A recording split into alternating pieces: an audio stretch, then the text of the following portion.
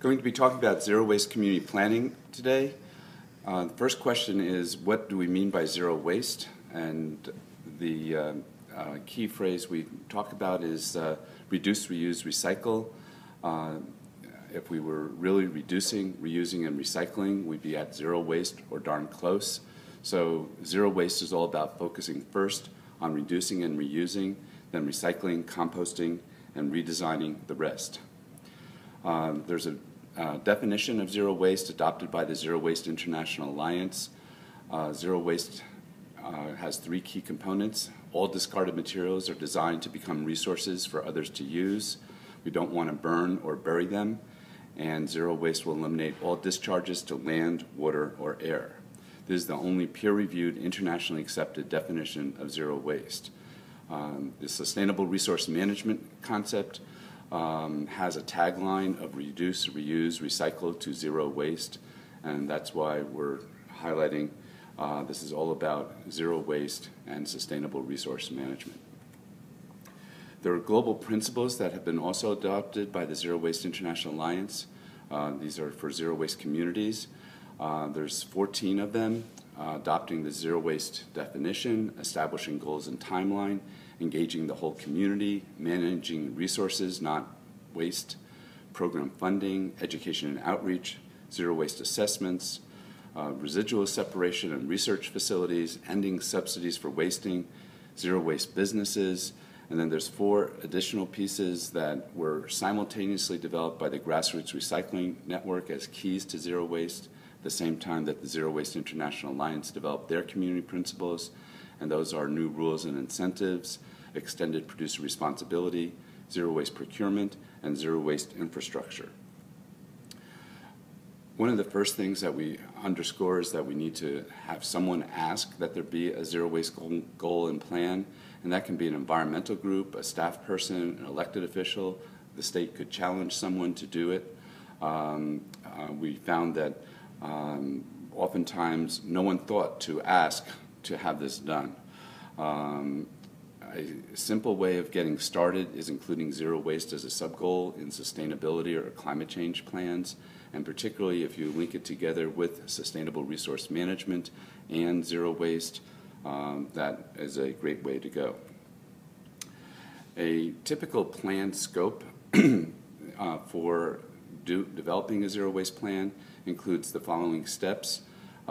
Reviewing existing data, policies, and programs to get a sense of the existing system, figuring out the public participation strategy, how you want to outreach to the public, what type of public meetings or task forces or focus groups you'll do.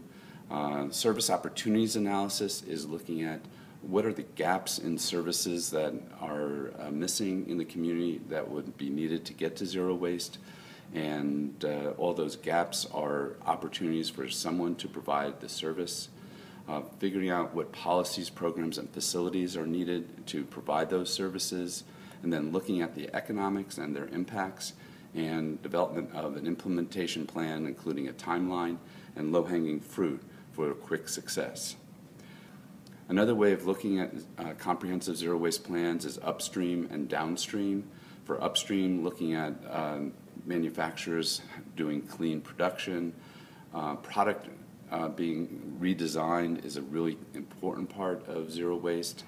We're trying to get anything that's put into the marketplace to be reusable, recyclable, or compostable, and if it's not, to redesign it to accomplish that. Downstream is the basic reduce, reuse, recycle. Compost is part of recycling oftentimes, and the concept of resource recovery parks. As the community principal said, we need to engage the whole community, and a quote from the community principles is, don't leave zero waste to the waste experts, because they're the ones who got us here in the first place.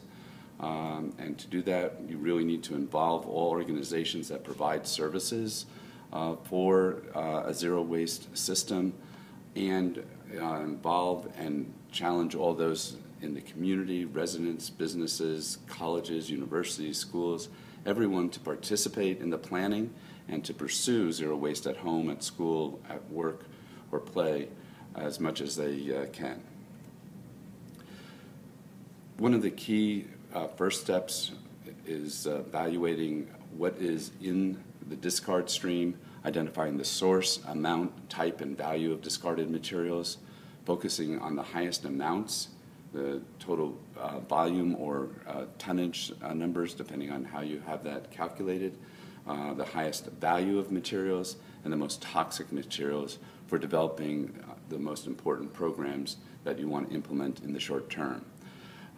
For communities, you can collect that data locally or get data from comparable communities. In California, for example, every community is listed on the state website with detailed data available from statewide waste assessments that were done.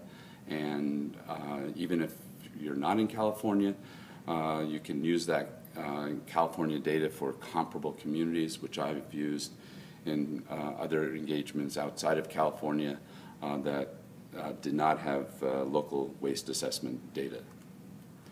So you want to know your discards, preferably by the 12 market categories that are listed here. The 12 market categories are the broad categories for selling the materials as commodities, and the entire stream can be divided into that. On this chart, polymers is referring to primarily plastics and tires. Ceramics is referring to rocks like concrete and asphalt. And putrescibles is referring to food, scraps, things that putrefy. Then once you know what your discards are, looking at the value of those discards, that's often done by talking to the local recyclers, reuse businesses, to get a sense of what they would buy the material for in the marketplace. Can also go to grn.com. The Global Recycling Network is a good source of market price information. There are other trade journals that are also good to amplify on this, but those two approaches will get you most of the data that you're looking for as far as the market price per ton for these 12 market categories. When you multiply that out by the amount of tons per year for the different types of materials, you get a total value of the discards, and that's a really impressive number. When you show the total value that's being thrown away, people start really listening about how do we get to zero waste. Knowing your discard sources is important, looking at residential versus commercial, industrial, institutional, construction, demolition, self-haul really will help define your program. In some communities, self-haul is about 70 to 80% of all the materials in rural areas like Del Norte County, the northernmost county in California. In LA, it was only 10%. So that will vary the most. Typically, residential is about a third, as much as 40%. Commercial, industrial, and institutional is usually on the order of 60 to 70%, and C&D fits in depending on how much construction activity is going on in the area. From all of that analysis comes the service opportunity analysis.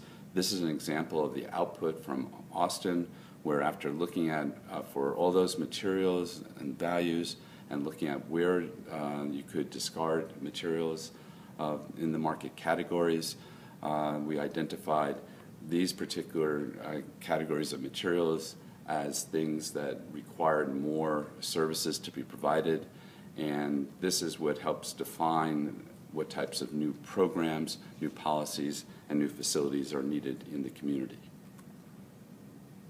In Los Angeles, we came up with a menu of incentives and policies that looked at these 5 key categories: upstream, downstream, changing the culture, green business, green buildings and jobs, and management of residuals.